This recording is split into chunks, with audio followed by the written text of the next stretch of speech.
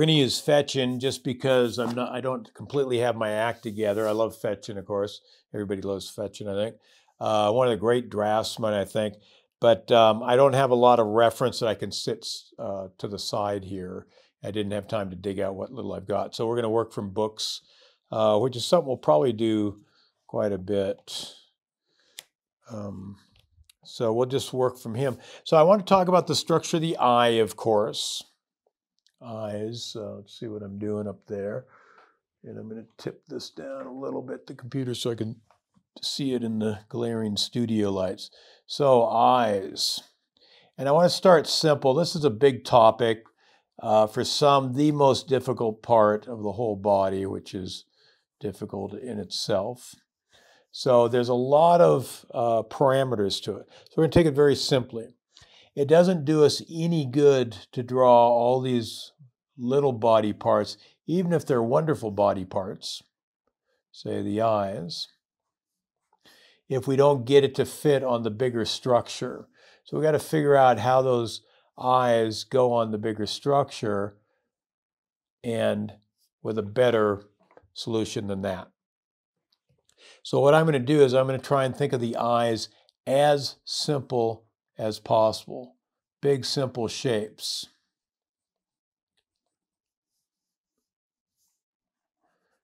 The biggest and simplest.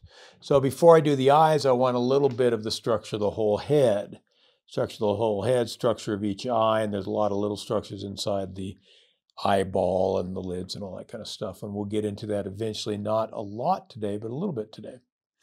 So first I want to talk about something that I was actually talking with my clients in my coaching program about just a few minutes ago. We were looking at the knee, and if you look at a knee, you've got the kneecap, and I'm just going to make things boxy because it's easier to see. You've got a kneecap, and that little kneecap is sitting on a bigger knee bone, the tibia and the femur, or the femur. And then sometimes that bone is sitting on the bigger, wider muscle forms of the quadriceps. So you'll have the quadriceps come down here, and they'll funnel in, and they'll come like from around the side to the front, and from the outside towards the center. So we'll have something like this.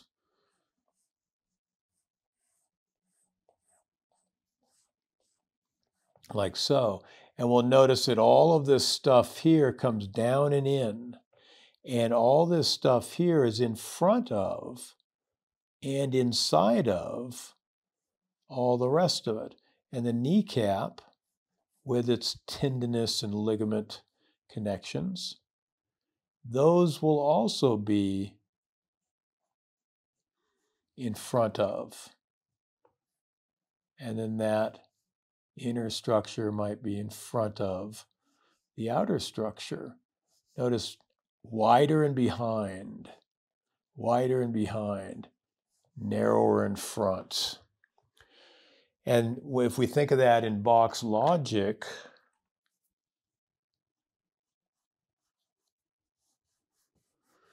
then we could say all the side planes of all the biggest shapes and all the smallest shapes, all those side planes get darker. And if it turns a little bit to the side, it gets a little darker. If it turns way to the side, it gets way darker. And that's a box logic. And if we add the gradation, we can round them off. The halftones round those boxes, so they're more tubular or more egg-like, but it's the same thinking throughout. So we're going to use that for the head. And you'll notice if you look at the nose here, it's in front and it's in the center. And then we step back to the eyeballs, and they're in the front, but quite a bit wider. And then we step back to the cheekbones, and they're towards the outside and wider yet. And then we step back to the hairstyle, and it's way outside and way back, or significantly back. And we can see that. You can't see this other one over here, but we're going to have that stepping. So let's look at that real quick. Before I get into the beautiful contours of the lids, the beautiful shaded dark and the luminous life light, as they call it, highlight in the wet pupil, before we get into all that beautiful nuance stuff, the hair of the brow and wrinkles of the flesh, we want that understanding of what's in front and what's in center and what's moving to the outside and stepping back. Very much, if you know the South American pyramids or step pyramids, they're called ziggurats. Box logic. As it goes out to a wider base, it's more stable. It gets wider and farther back. And as we move up towards the center, we do exactly that. We move in and up to the closer, if we're looking at it from this direction, closer center. And we're going to see the eye do that in the little structures and the big structures. So let's look at the big structures first. So let's take a look at this. And with the time we have, I'm going to do a sloppy or fairly sloppy job. And notice I'm qualifying that I'm going to do a lousy job. It takes the pressure off me and makes me look really good to all you people. But the reason I do that is not to, I was going to say not to massage and protect my ego, but that's probably not true. But I'm taking the pressure off myself. It's just a sketch, and I'm going to take my time. And if I had more time, it might be a more refined and maybe even a more well-designed sketch. So I'm setting myself up for the fact that it might not be as good as I could get it, which could be a way of psyching myself out, but also it's a way of protecting me so I don't get radically discouraged, wildly discouraged. So let's do this. So I'm protecting that kind of vulnerable creative side. I don't want to screw up. If I keep screwing up, I may not ever want to do this again, especially in front of a lot of people. So I'm going to think of things as just a sketch. And I've mentioned this to some of you before. Outside this door over here, I'm pointing to it and you can't see me, but outside this door this way from my studio, out here, I got an 8 by 10 foot painting. I approached, and there was 8 figures. I had another one where there was 70, 65, 75 figures. I don't even remember. And it was the same size. Every figure was about this size. They got a little bigger, a little smaller, but they're 2 or 3 feet tall. It was just a sketch. Don't want to psych myself out. So what I want to feel is a little bit of the placement of these things. And by way of patting my ego here a little bit, protecting my gentle creative soul, the little child who wants to come out and play and not be shamed or embarrassed as he was, as we all were, throughout school, or oftentimes to some degree or another, in some class or another. Fetching would take 3 days, 4 days, a week on some of these things. Really, and they're just ahead, just ahead. But he took his time, giving himself the best chance for success. So I'm going to rush it a little bit because we're on a clock. So I'm just going to lay some of this kind of constructed stuff out. And I can do it any way I want. I like that T, as we talked about. The L, we don't see very much of. The other L, remember the LTL, those who've been with me for a while, would be to the ear, and we're slightly, the head's lifted up. Again, I'm lifting my head like you can see me. Head's lifted up just a little bit. Her chin's up and a little forward. I'm just going to ease into that truth. And I'll draw a lot of lines so I don't have to commit to any one line. And we can't see her ear, but I'm going to imagine I could. Because I want to feel like I'm drawing a head with the chin just swinging forward just a little bit. and wherever that eyebrow line is, and wherever that socket is,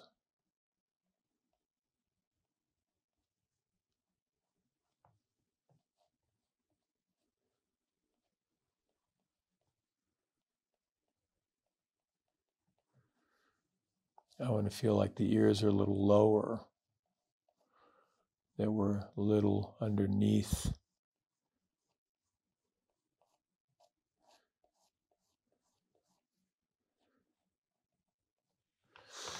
that L, T, L. That gives me the 3 dimensions I need to place anything in position. So we do that. Now, notice what's happening here. Let's see, we'll do this. I'm going to use, this is a Conte of Paris. This is just smooth Strathmore Bristol.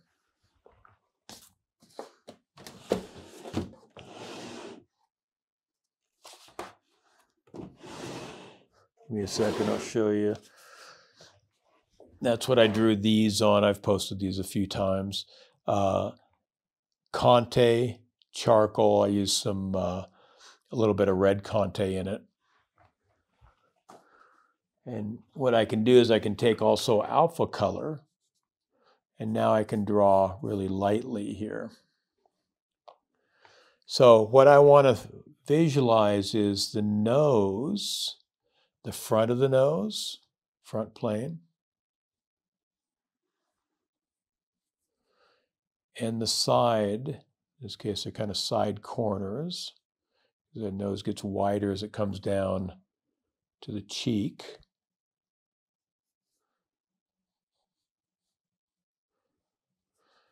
Then there's a little bit of cheek, front of the face, front of the face. Here we'd go down, step down over the nostrils, step down over the nostrils, then front of the cheek, and then side of the cheek. Front of the cheek, side of the cheek, somewhere in there. We'd know exactly later on. Now, it could well round down, but I'm going to think of front and sides like a box. And if you notice, you'll see the tones tend to hug those corners of the box.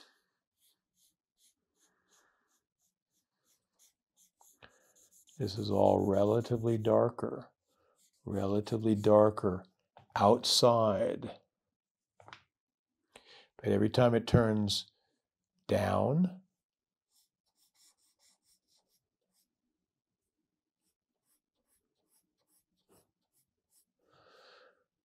or to the sides, it gets darker. Every time it turns up, or to the center, it gets lighter. When I run out of pigment, I take that, let me make that a little bit darker now. Now I'm going to do my ziggurat. Stepping down. And this is bumping up, but we could ignore that. We could just go right across it to make it simple. Forget the cheek, inside of the cheek. And now it's going to step down to the outside of the eyeball. And then it's going to go out again. And it's going to step to the outside of the face. Straight across.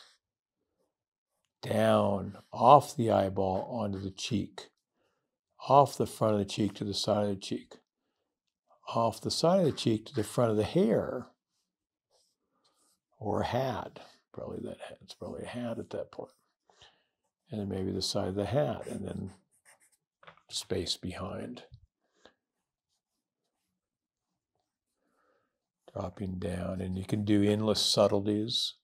As I said, we can bump up over the eyeball. We'll look at that another time. But I want that stepping down.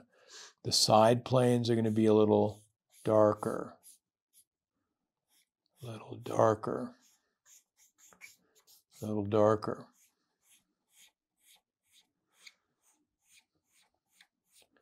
Front planes are going to be a little lighter. And if we tip that up, we'd see that stepping of the nose to the boxy structure of the eye. Imagine we were carving this out of wood. We'd carve all the way back to the bump of the lid that's closest to us, but not as close as the nose. And we'd step back over both eyes, a little or a lot, whatever is appropriate. Step back to the cheekbone. I'm going to touch my cheeks again, you can't see it. It's back a little or a lot behind that. And then we'll step back to the hair. Maybe that's way behind, tucked behind the ear. Could be asymmetrical on one side. It's tucked behind the ear on one side. It's left up framing the face on the other or something. But you can see that stepping out. Ziggurat. Ziggurat. We want to look for that. You can see it on the abdomen. You can see it from the chest, the pecs to the shoulders. Inside is forward. Outside is farther back. And the farther we go outside, farther we go back. Not every time, but often. So we'll look for it that way. Now, the other thing we want to do is then look at these beautiful lids. And one of the reasons I picked this, and he tends to do this with a lot of his, let's dust this way back now.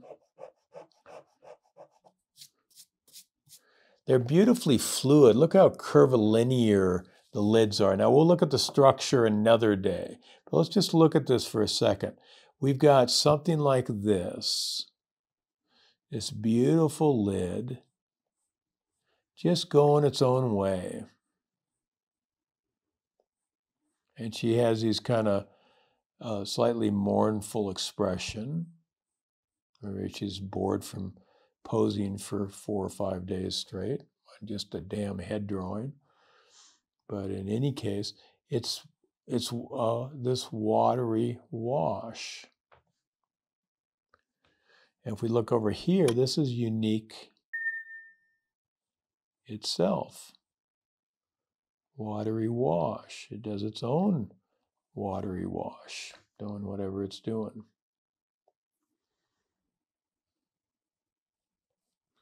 It would be very easy to draw those things. One is different than another. This one's looking to the outside. This one's looking to the inside. It's throwing asymmetry in there. But I want to come back to the symmetry. These construction lines that ended up being the basis of the step pyramid idea. I'm going to come back to that. And if I can, when I can, let's dust this back a little bit.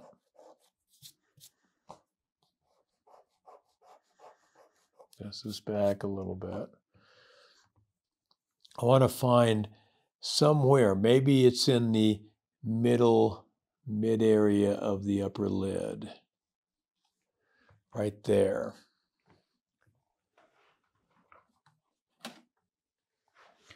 I want to feel like an architect right off. Now, there might be a little asymmetry to the eye that I want to show, like my right eye is a little smaller and a little more droopy than the left eye.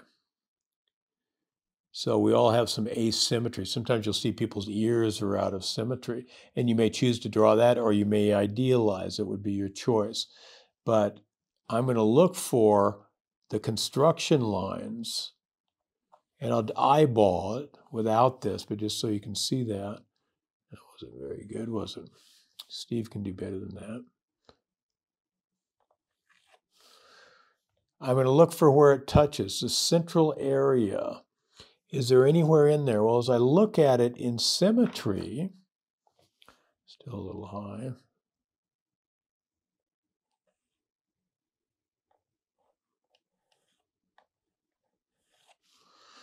As I look at that in symmetry, I realize, well, yeah, that central part also sits pretty horizontal, not at an angle. It actually is here, and then it droops down to the inside, and it droops down to the outside, and it droops down to the outside, and it droops down to the inside. And I'll track those things. And I might well track where the lacrimal lake, the inside little curl, where we gather tears in there to dispose of them, to drain them out of the eye so we can see those cave bears about to get us. And it has a little kind of, oftentimes a little soft tail, like a cartoon tail of a polar bear cub. But I'll look to see if those line up. And then as I track a few points, doesn't have to be a bunch of points, but a few points, then I can freehand the rest, but I'll kind of double check those.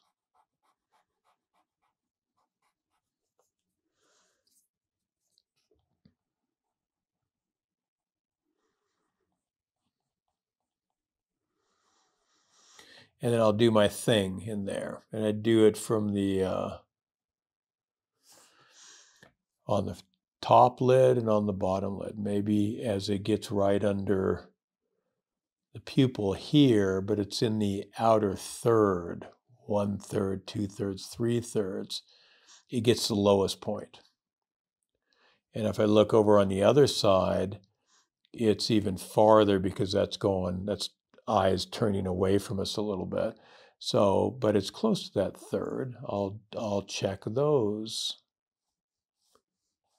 And usually just freehand construct, as I said before, and pick out those beautiful little droops.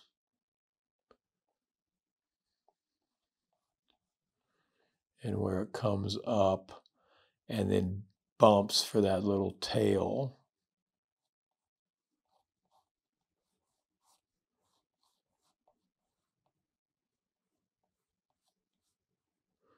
And there, I'll look to see if I can't find, and look at that exquisite line. I won't do it justice, but that exquisite line as we transcend from the eyeball into that little lacrimal lake there. And then I would do that with each of these things. So I get that stepping out and back, and in and up, and in and up, in and forward, and track those.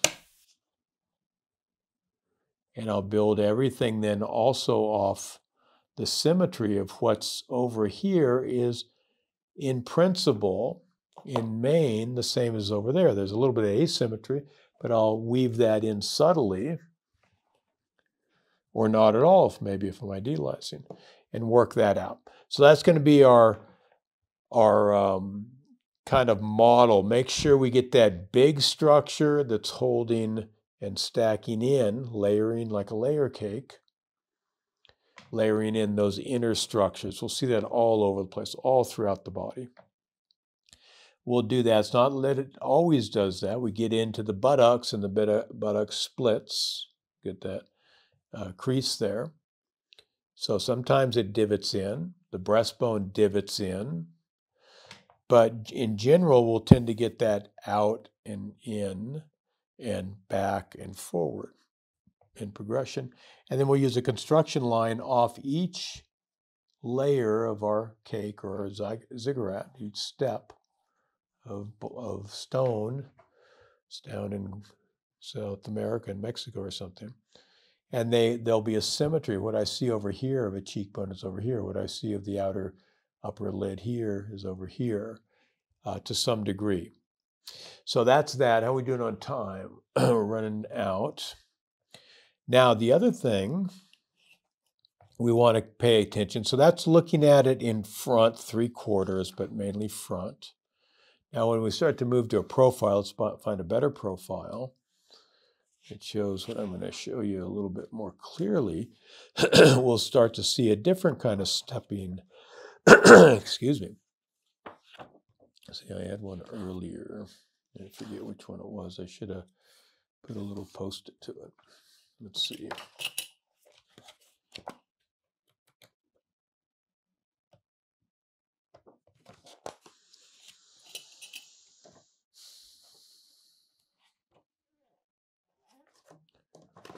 Okay, so let's use this.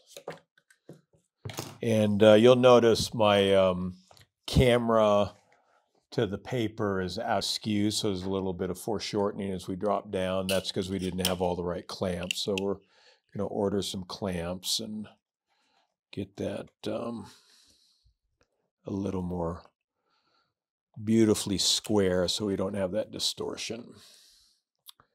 Now, when we look at the eye here, we're going to have, since we're on a clock again, I'll do this. Here's the front of the face.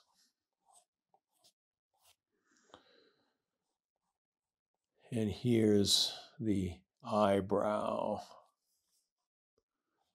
Here are the eyebrow, crease of the upper lid. You can see these beautiful linear lines with his understanding in tow, in his imagination, in the ideal figure that's in his head. We have a hole.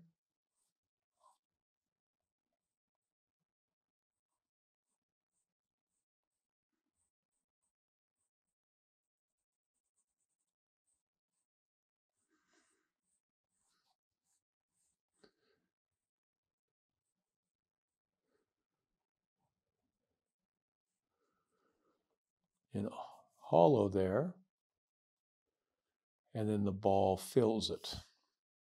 So notice that ziggurat, stepping out for the temple, stepping in for the eyeball, stepping in for the nose, in and forward, in and forward, in and forward. Maybe stepping out for the swell of the temporalis and skull, maybe stepping out again for the hairstyle and so on. Maybe step out again because it's Princess Leia with the bun, twin bun hairstyle. So that's going to sit in there. And every time I draw a line and another line behind it, that's an overlap. It's an eclipsing of what is hidden by that thing that's closer to us, going back and back and back, back and back, back and back, back and back and back. Sure nice to be drawing on paper again, I got to tell you. I'm going to keep it a little more fluid so we're in the spirit of the fetching in here. Now, what's going to happen, we're going to get a stair step from the forehead brow ridge. It pushes forward to protect the eye. And the cheekbone below it, ridge of bone that moves, both come together in a Y into the zygomatic arch. Flows around the eye to protect it, and both come together and flow back towards the ear. And then that ends up being filled with the temporalis muscle, filled with the masseter and some other fatty and deposits and lymph nodes and all sorts of good stuff. But now we're going to get the forehead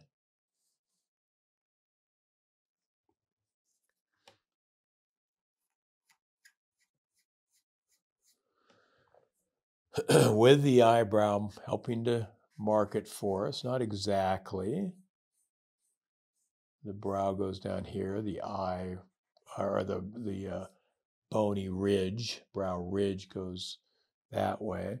The hair of the eye, and there's not a lot of hair to the Native American eyebrow usually.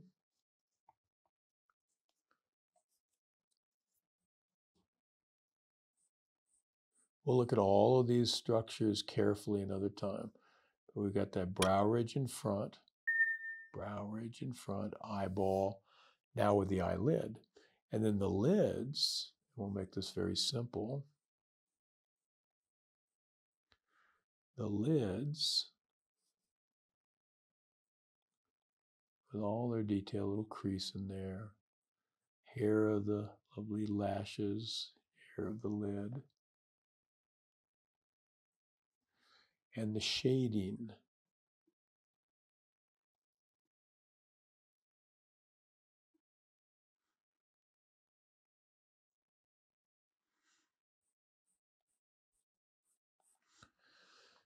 And notice what I did here. I pushed that eyelid back from the brow.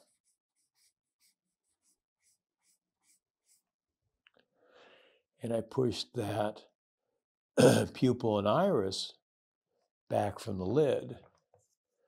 Look at the stepping back. Same zigguratic idea, but now it's flipped upside down. We're not seeing the rest of it's hidden behind that cheekbone, brow ridge. But we're going from the eyebrow to the eyelid to the pupil and iris. And then you can see a little bit of line around that. That's the thickness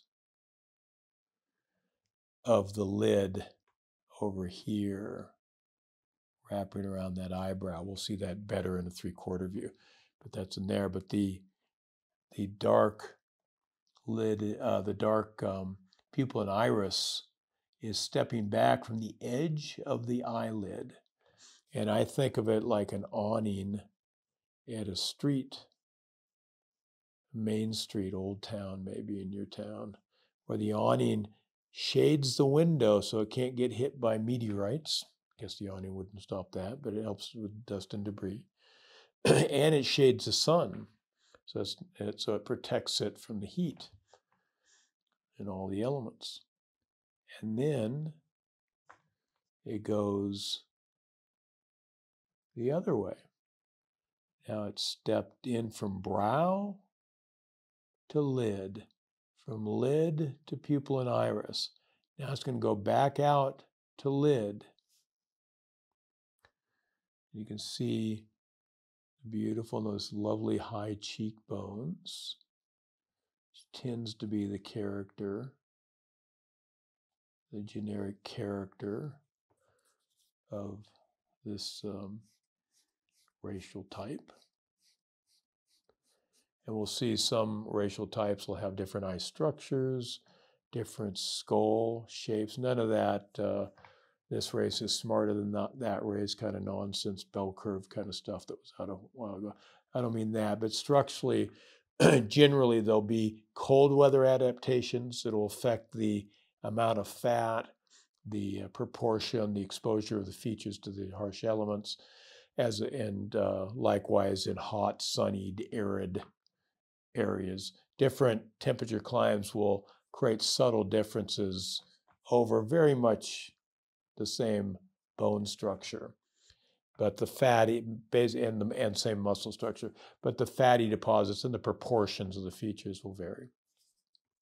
So, but this is true for all races to some degree or another.